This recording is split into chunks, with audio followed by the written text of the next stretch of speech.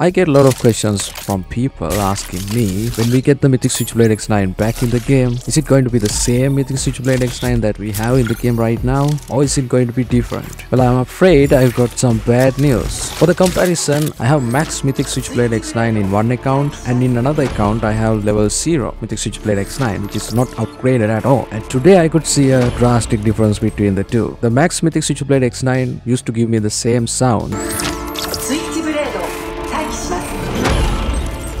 when you select it in the loadouts, but the non-maxed, non-upgraded version didn't give me the same sound that it used to give me.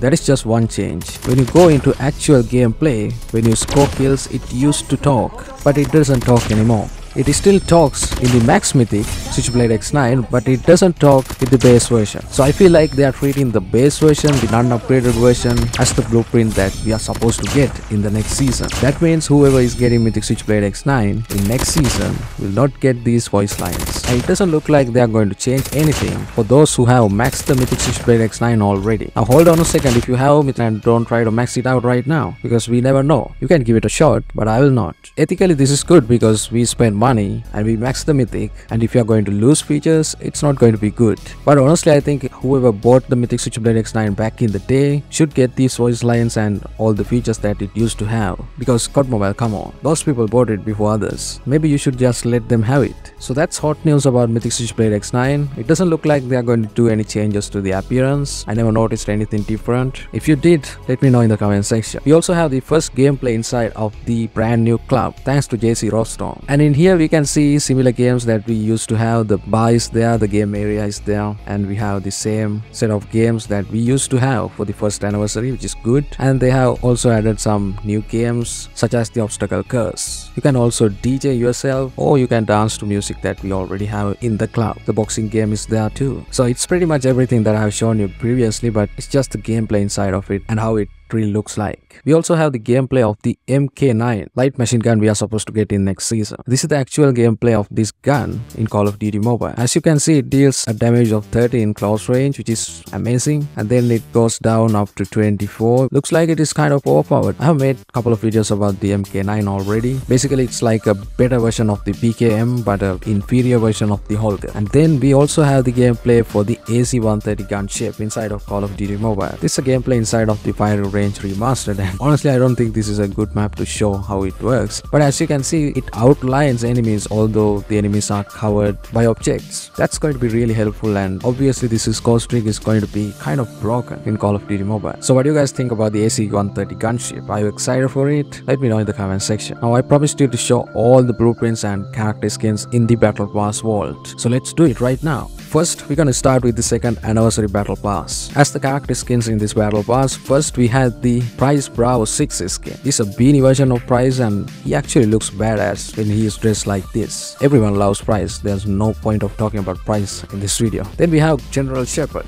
The only General Shepard that is playable is in Call of Duty Mobile. See how good Call of Duty Mobile is? The third skin we have is Alias Battleborn. This is a reskin version of the original Alias, but this one also looks pretty good, especially this outfit is darker than the original outfit. I like it. The fourth character skin in this Battle Pass is Velikan Volcanic Ash. Look how big this dude is. He looks scary just standing right there. If we talk about the gun skins in this Battle Pass, they are also pretty amazing. The first gun skin we have is CR56 Tattered Shot.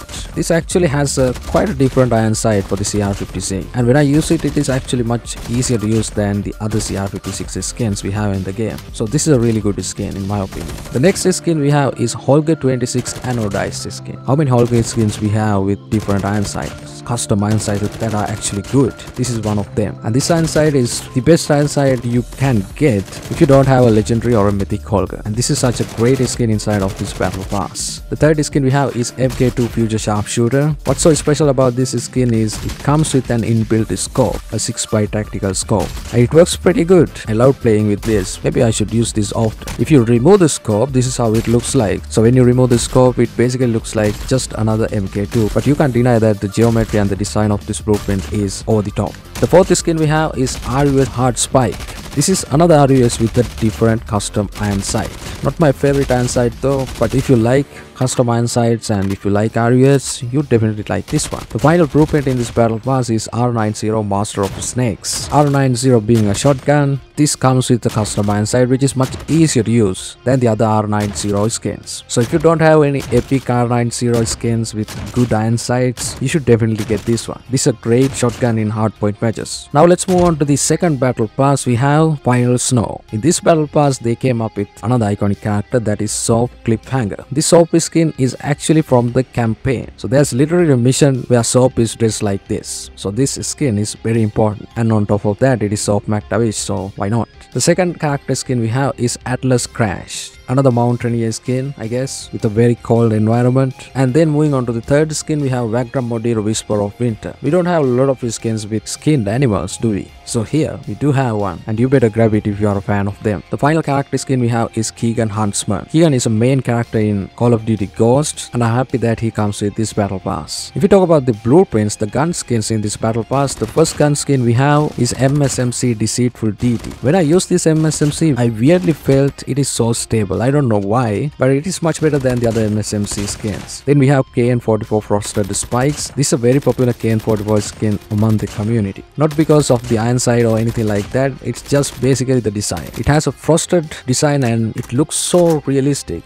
This looks amazing with different completionists and tournament camos. If you have it, give it a shot. It's sad that it doesn't come with a custom iron sight though. Then we have my favorite skin out of all the battle passes that we are going to get in this battle pass vault next season. The Man of War Wolf's Mane. Man of War is supposed to be a slow firing, high damage assault rifle. And if you have really good aim, when it is combined with a really nice iron sight, it is unbeatable. So this skin is a perfect example for it. I actually use this instead of the legendary sometimes when I was using the Man of War. This is such a reliable skin. Can't believe they made skins like this for the battle pass. So good. The next skin we have is Eco Tasty Treat. Now if you're wondering about the design of this blueprint, it is because this battle pass came out within the Christmas time. And then the final blueprint we have is the PKM Boru. This skin is ported from another Call of Duty title, and they have mildly changed the iron sight though. That's what I remember back in the day. But this is the very first epic PKM skin in Call of Duty Mobile. Now we are moving on to the final battle pass, Shadow's Return. In this battle pass as character skins we have Templar Unredeemed, a more advanced version of the original Templar skin, and some people really like this skin over the original Templar because he's having more accessories and items with him. Moving on to the second character we have Stansfield, the only Stansfield skin we have in Call of Duty Mobile. Stansfield was a very popular and a very iconic character in Call of Duty Mobile comics, so if you are a fan of them, you should get this skin. Third skin we have is Yeager Needlework. This is a weird looking Yeager skin. Is all tattooed, probably the most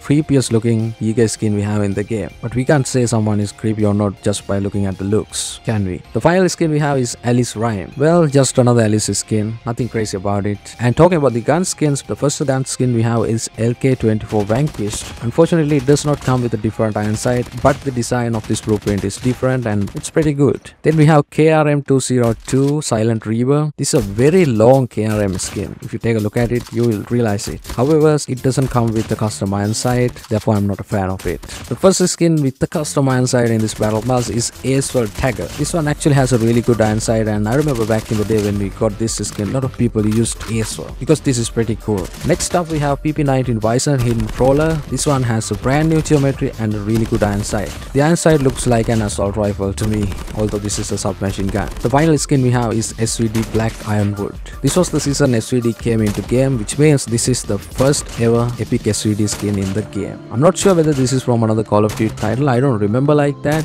but nevertheless it is a really nice skin. So those are all the items, the character skins and gun skins we're gonna get in the battle pass vault. Now tell me, which battle pass you think is the best one out of all the 3 battle passes? I would love to know. And that's it for this video. Hope you guys enjoyed it. If you found this video helpful, please leave a like, make sure you subscribe and click the bell icon, watch my other videos, and I will see you guys in the next one.